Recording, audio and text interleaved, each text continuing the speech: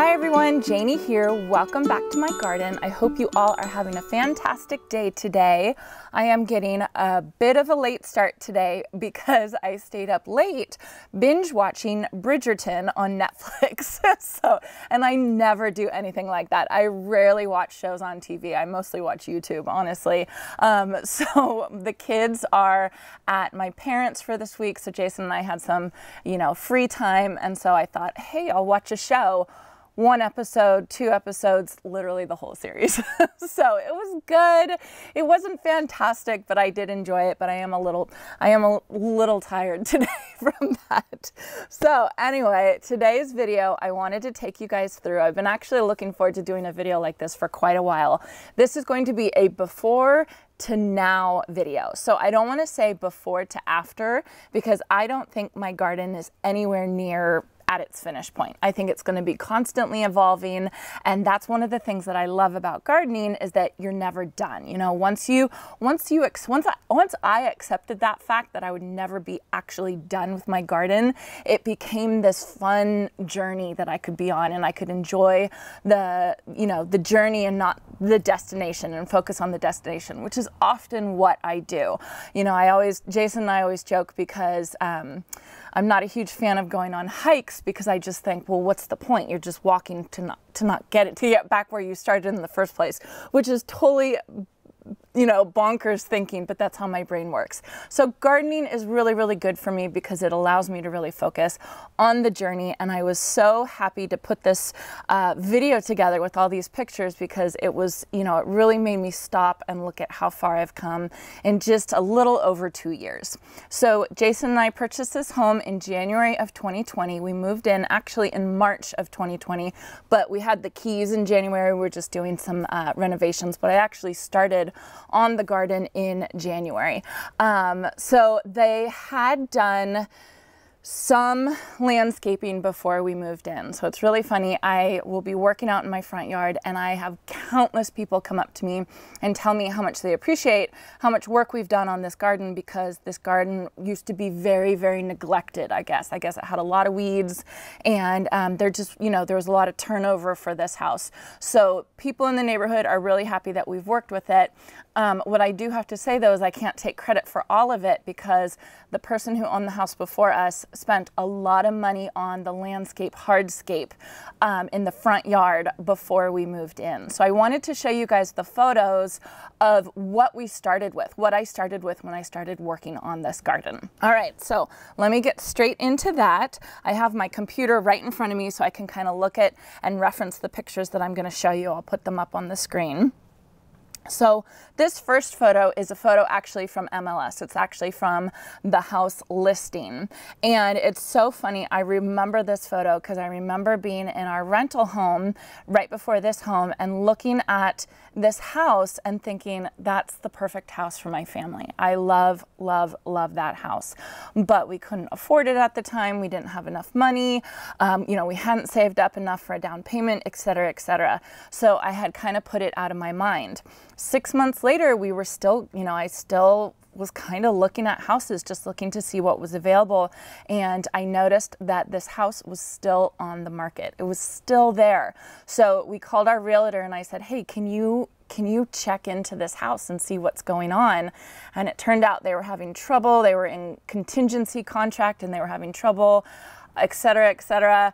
We put in an offer with no contingencies and it was accepted and we had the house within 30 days, which I feel really bad for the people who originally were in contract with this house, but I don't care because it's the perfect house for our family and it was meant to be. I had my eyes on this house for 6 months. So you can look at this photo and you can see the hardscape that was installed pre-sale of the house. And I have to say the hardscape is fantastic. I am so lucky. I had such good bones to work with. You can see I had the raised garden bed in the front with the swoop and the fence and the walkway and all the landscape rocks. I have to say, I think I was really, really lucky and my job was so easy to make this garden something beautiful. What this garden didn't have is it didn't have very much interest. Those pink flowers in the front swoop, those are Tapian verbena, which I really liked that plant. I thought it was a really, really cool plant, but it was ground cover and it would kind of flush in and out of bloom. So there was lots of times where it was just kind of these brown spots of verbena and really nothing to look at. And so I knew I wanted more color and I wanted more consistent color, especially during the gardening season. Then there's shrubs. A lot of those were lavender shrubs, which lavender around here, especially Spanish lavender, it really only lasts 3 to 4 years before it starts splitting in the middle and getting really woody unless you're so on top of it with pruning. And even if you're so on top of it, I've never really seen Spanish lavender look really good and last that long. So the lavender was, even by this time, it was kind of done. You can see on the corner here, I'll put an arrow to it, they still had the Breath of Heaven, and the Breath of Heaven was so small, so it's only been 2 years and the Breath of Heaven has like tripled in size. So I'm not totally sure what I'm going to do with that Breath of Heaven shrub that I have. I've pruned it back a couple times and I think I'm going to do a hard prune this winter. But yeah, so it's, you know, it's a beautiful house. It caught my eye when I was looking at it, you know, and dreaming of purchasing a home. But it was a little blank for me. It was a little sparse. Obviously, you guys can see what my aesthetic is, and I like that secret garden, like garden filled to the brim aesthetic, where things are just a little too packed in, I would say. All right, so this next video, we have a professional photographer that takes pictures of us every 6 months for the girls. And it just happened to be, this was right after we had purchased our home. This photo, I think it was in March or April of 2020, and you can see just more sparseness. You can see the Chinese fringe flowers were in bloom at that time and they looked really beautiful, but there just wasn't a lot going on in the home. And it had that big wall in between the two windows on the north-facing facade, and I knew I wanted to do something there, you know, just something to fill up that area. So it took me a while to decide what I wanted to do. This next video is when I really started getting into the gardening, excuse me, this next picture. I really started getting into the gardening of it. And this was 2021, I would say, and you can see I was super into the Super Tunia bubblegum. I loved the Super Tunia bubblegum. And it looked beautiful. It looked gorgeous. And I started to get a lot of color. I actually really like this photo because there's a lot of color in the background, whereas this year I have a lot of color in the foreground and not a lot of color in the background. So, you know, I'm referencing back to this and I can see that I want to work on it. If you look really closely on the back wall, you can see in this photo I had already started my ivy espalier in the background, but it hadn't grown yet, but I'll show you guys that in a little bit more detail in a little bit. And then this video right here is from my June garden tour, front garden tour. And you can see it's looking gorgeous. It's getting lush and full. But like I said, there's a lot of color in the front swoop and it's beautiful, but I need some more color in the background. So I actually purchased 3 more of the Super Tunia Vista jazzberries that I'm putting in the next couple days. So hopefully that'll bring a pop of color to the background. But I really think that it's really come along. Again, I don't want to say this is an after photo, it's just a now photo, because I think that, you know, I can look at this and I can say, oh, I want to do this and I want to do this. It's just where I'm at right now. Okay, and then just moving over to the side a little bit, you can see this is just another angle of the front yard, and there was just not much there to start off with. The bones were there, the walkway was there, the garden beds were there, even the drip system was there. It's just the plant choices that they picked out were just basic, you know, plant it and forget it type plant choices. So I definitely wanted something a little bit more. And so again, I started with the Super Tunia Vista bubblegum. I'm telling you guys, that plant is what got me started with gardening, because you put one 4-inch pot, and then it looks beautiful. And I was so proud of it. You know, that's my daughter Shay, and she was so proud of it, and they all just loved it. We all just thought it was the coolest thing in the world. And I have to credit that plant with really starting my obsession, I would say, with gardening. I'm not even going to say love, I'm going to say obsession with gardening. So then you can see in 2021, this picture's 2021, I added in the lemon coral sedum border along the walkway, and it was just starting to fill in. And then again, putting more color in.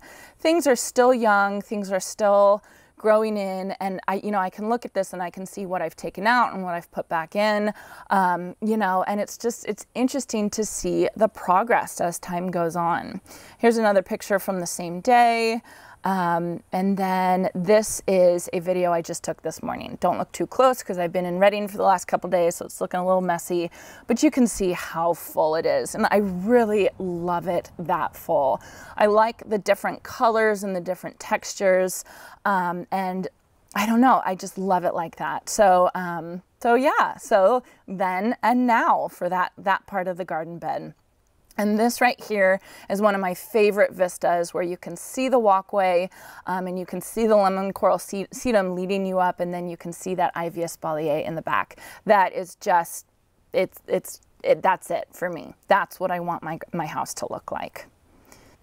Okay, and then this next garden bed that you can see is zooming in right here. It's underneath my crepe myrtle tree, and I call this garden bed, of course, my crepe myrtle garden bed. And this is one of those garden beds, you know, I talked about it in my microclimates in the garden video, where I talked about the different microclimates that this garden bed has. And you can see on the left side in this video, which is the east side, it gets morning gentle sun, and then the west side, which is the right side in this photo, gets the hot afternoon sun. And so it took me a while to try and figure out what plants worked well, but you can see when I started out, there was nothing there. There was this old shrubby rose that, oh my goodness, it took me hours to dig that thing out, and I'm still getting suckers from the roots that I couldn't get deep down in and get it. And I don't want to spray too much because I don't want to hurt the crepe myrtle tree. But yeah, you can just see it was basically nothing. So here is 2020 when I started planting a couple things right there on the corner. Those are pink pentas, and they did really well, and I just thought that they were gorgeous. You can see the crepe myrtle blooms, and then it drops all its petals.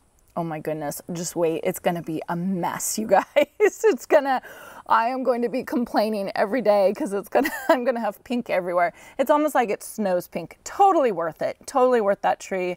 A lot of people say they don't like crepe myrtle trees because they're a little messy, and they are messy. I don't care, I think it's totally worth it. All right, and then here's when I actually started planting the shrubs, the perennials, all the flowers that I have in now. And they're little, you know, I started out with them really, really little, and you can see how little these foxtail ferns are. You can see how little these white geraniums were that I got off the clearance rack. Like, they started off very small. And then you can even see my lamium, right? I'll put an arrow to it right there. It's very, very small. And, you know, in just about a year, it turned into this, you know. There's a view of my crepe myrtle tree. This video was actually taken this morning. I just ran out and took this video. But you can see that things just started to grow in, and it was very quick. So I think that seeing videos like this is an important reminder to know when you plant things, you're going to think, oh, that looks terrible. That's not enough. That's not full. But very quickly it will fill in, and it'll look absolutely gorgeous. I think this bed looks gorgeous. I love this garden bed. Okay, then I wanted to do a little before and now of the Ivy espalier that I have at the front of my house. It's front and center, and I love it. It is a pain in the butt. I do have to go out and I have to maintain the ivy just to make sure it doesn't get out of control, but again, totally worth it in my mind. That's just something you guys have to make the decision. I think people have to make the decision in their gardens what they want, what they're willing to put in. It's like if you get a haircut, and you get a haircut that takes so much time and so much maintenance, but it might be worth it to some people. Some people want a wash and go style, and I don't know why I'm comparing flowers to or gardening to haircuts. That's just what popped into my head. So anyway, when the house started out, there was nothing there. And then in August of 2020, I installed the espalier. I loved it. And you can see in September of 2020, so just a month later, things started growing. They got about a foot off the ground. And then it kind of just slowed down a little bit. It took a while. Here's a picture February of 2021. So over the winter, it basically just stopped growing. It was really, really slow.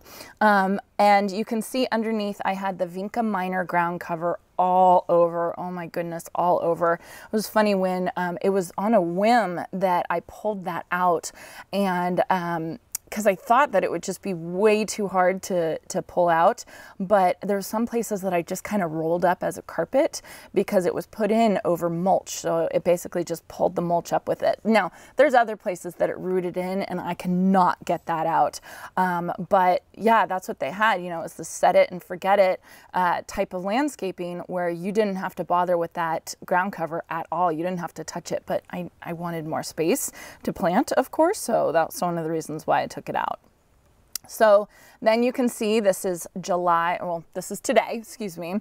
And you can see I took everything out. I'm starting to plant more things in this garden bed. And then I have the Ivy espalier, and it is filled in to the max. So let's see, if I planted it in August of 2020, it took less than 2 years to totally fill in. I would say closer to 1.5 years, maybe even a year, to really fill in and look like something.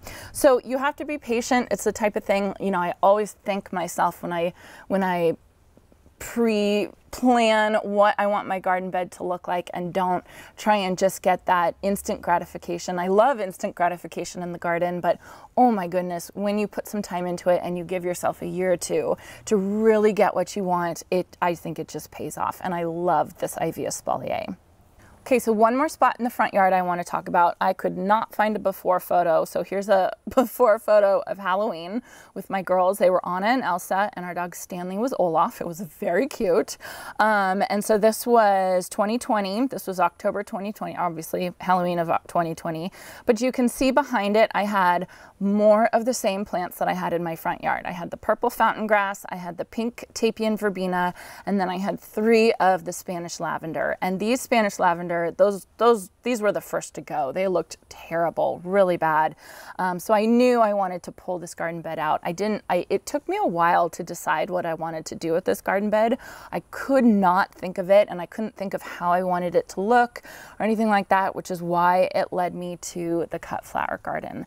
You know, the cut flower garden came about just because I could not make a decision on how I wanted to landscape that little garden bed. It's a 10-foot by 20-foot garden bed.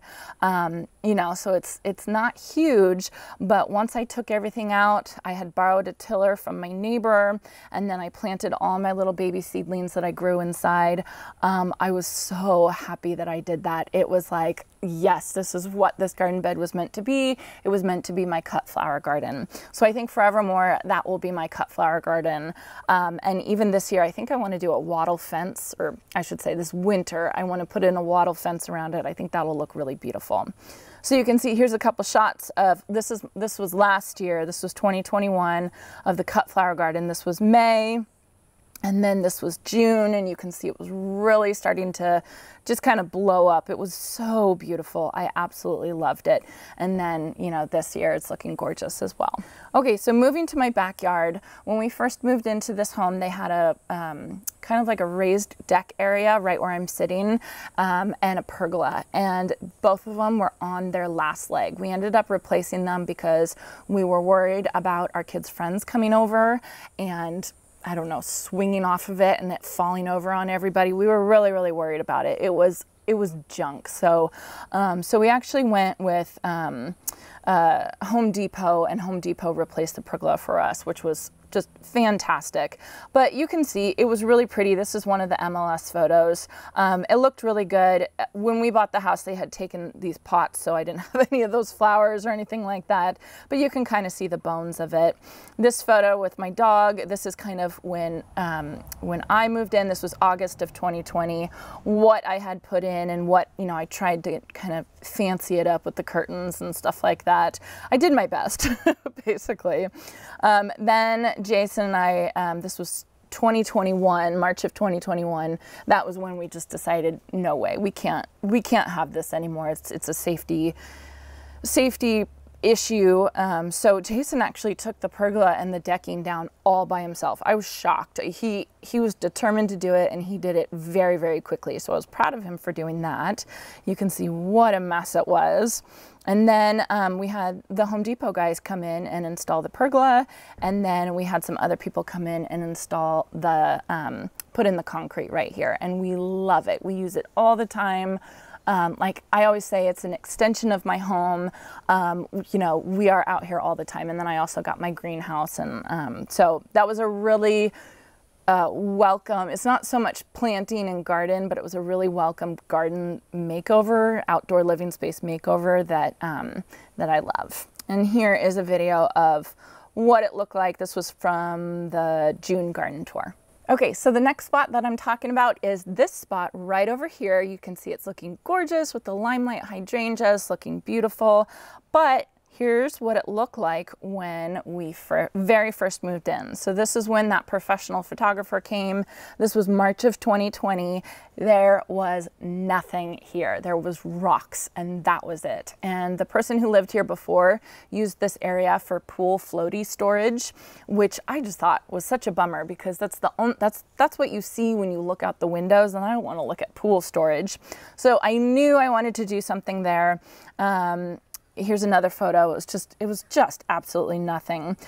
So I ran out very quickly and I purchased the Halls Japonica honeysuckle from Lowe's. I think they were in 3 or 5 gallon pots, and I remember planting them. It was a hot day. I remember sweating and then having to go straight to work, and it was just what I did for my garden, you know?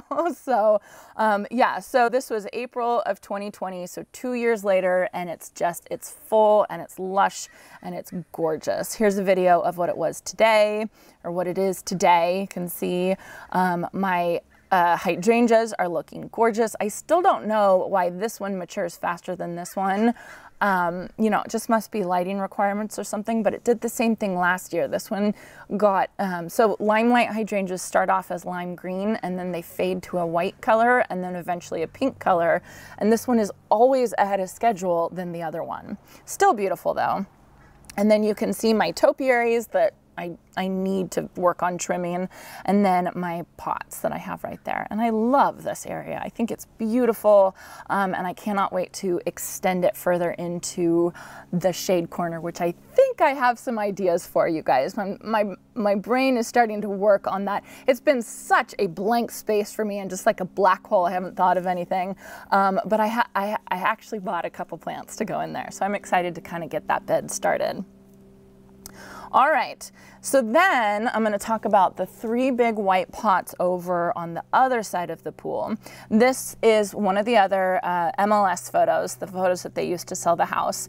You can see that there were 3 blue pots that they ended up leaving. They had these old diseased roses in that were so overgrown, and when the kids would run by or walk by when they were swimming, they would get stuck by the thorns. I knew I had to take them out. So I took them out. You can see the roots in that the rose roots. Oh my goodness, it was so hard to get out. And then I planted all the pots white, and then you can see that's when my bougainvillea got planted as well. This was, let me see what, this was September of 2020. You can see I still had the landscape rock. Just earlier this year, this winter, Jason and I took out all the landscape rock and replaced it with mulch. You can't even see because there's plants everywhere, which is what I want, right? But I really like the mulch in the backyard better than the landscape rock, just because it's so hot here and we already have so much concrete. Landscape rocks, it just added to the heat. So I like the mulch better. And then you can see this picture a little bit. This is what my veggie garden looked like before anything happened to it. It was just rocks. There was just nothing there.